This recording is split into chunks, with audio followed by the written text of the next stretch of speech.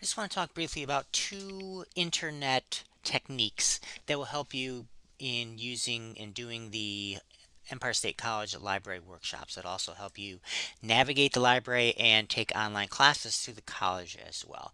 The first one is a simple copy and paste function.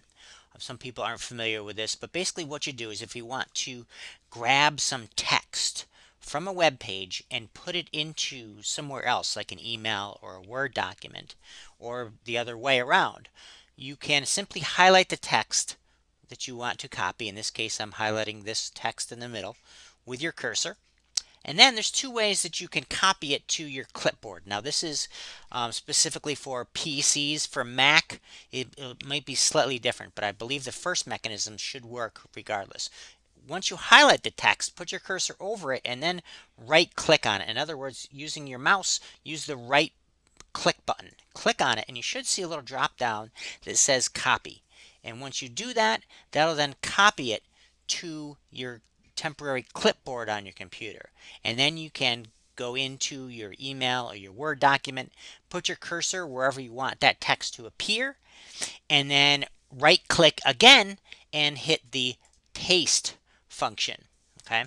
And you can also, there are keyboard shortcuts for each of these. To copy, if you hit Control plus the letter C on your keyboard for PCs, and I believe it's the Command key and the C button on Macs, that will copy it to the clipboard, and you just change the letter C to the letter V for Victor to paste it. Now the second functionality I want to talk about briefly is your browser's address bar, and that is if you sometimes it won't always display, but if you see there's a box at the top whenever you go to a web page, it'll usually have the web address, the URL of the page that you're viewing. And this can be very useful for bookmarking and for sending a link to someone else to get to a certain page, or for just typing in if you want to go directly to a web page. So for example, I could type in www.esc.edu/library in the address bar of my browser, and that'll take me, and then hit enter, and that'll take me right to the library's homepage. Now keep in mind that this address bar is different than the search box, even though it may look the same.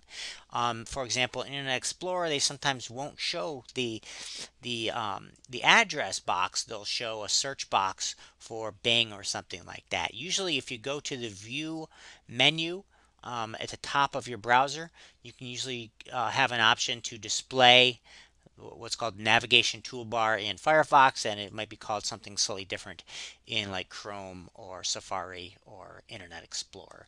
But these two functions, copying, pasting, and accessing and using your browser's address bar to get and type in web addresses, can be very useful. And that's it.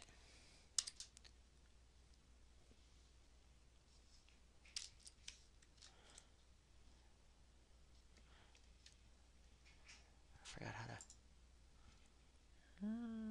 How do I? Alt F10. I forgot how to.